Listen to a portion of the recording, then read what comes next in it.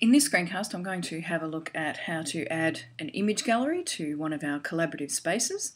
And in this case, the collaborative space is a student collaborative learning space, and it's about aspects of weather. And I'm hoping to add an image gallery to the right-hand side of this page that contains photographs of different cloud types. And I'm hoping that the students will use those photographs and try and identify what type of clouds they are using this website here that's in the iframe from the Bureau of Meteorology as a guide to what kind of clouds are in the image gallery.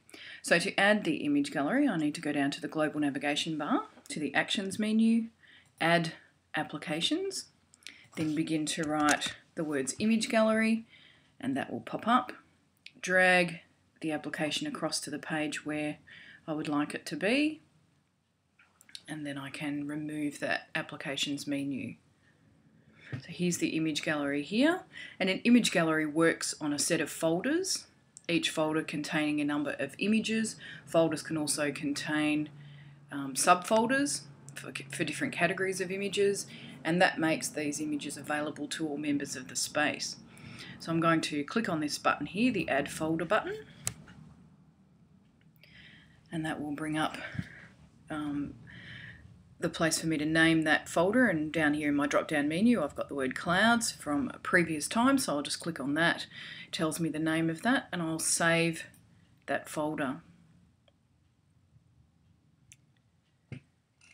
Okay, so here we have the folder called clouds. Over here it tells us that there are no subfolders within that folder, and at the moment there are no entries or no photographs within that folder. We also, as owners of the space, get an Actions menu, and that would allow us to delete the folder or perhaps edit the name of the folder if that's what we wanted to do. So I'll click on the folder called Clouds, and that allows me to now add an entry. At the moment it's an empty folder. I'm going to add an entry or a photograph to that folder, and I'm going to select it from my content. So by clicking on Select, it's opened up my content portal, and from here I have a number of photographs of clouds that I have loaded previously. So if I just click on the clouds number 1, I'll select that photograph. I'm going to copy the word clouds because I'll use that as the tag, and when I save that, I've added that clouds photograph to the folder within my image gallery. I'm going to add another entry, so I'll repeat that process. Go to the Select button. Again, it opens content, and I'll pick my second picture, clouds number 2. I've already got the word clouds in the memory, so I'll just paste that into there as the tag and save that. And that's the process for adding photographs to folders. Now I might just add one more, and this time I'll show you how you would upload a photograph at the same time. So I'll go to Select, and supposing that the photograph was actually on your desktop and you wanted to add that to the content library, this is the point at which you would do that. So rather than selecting an image that's already uploaded, like these ones, you would click on Upload Images, Add Files, choose the photograph that you would like from your computer, so navigate to that photograph. Again, I've got that word clouds in my memory, so I'll click on the Upload button, and then I'm presented with the copyright page. So if I click on the appropriate button, so in privacy, this photograph doesn't contain any personal information. It has been sourced from publicly available publications. I do have the appropriate copyrights because I've downloaded that photograph from a website called Morgfile, which offers free, copyright-free photographs for people to use. So I'll click on Continue, and that photograph will upload. And when it becomes available, an OK message will appear in the right-hand side of the screen there. So I've got the tick, it's not far away. Here we go. So just click on OK, and there, that is the photograph that I've uploaded. Now to select that one, click on Select. The photograph appears. I'll paste in the tag, click the Save button, and I've now added that photograph to my image gallery as well.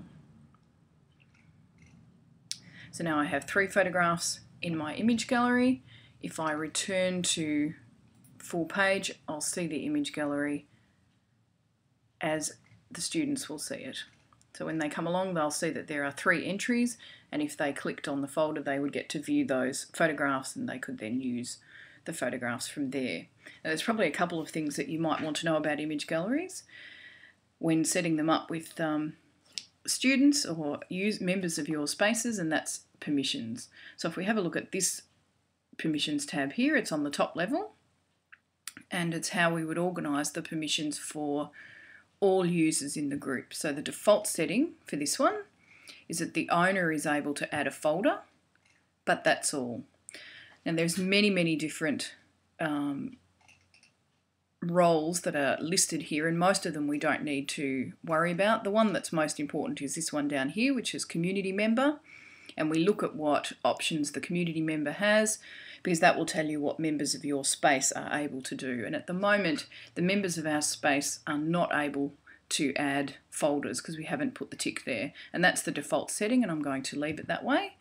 So I'll just click on the submit button.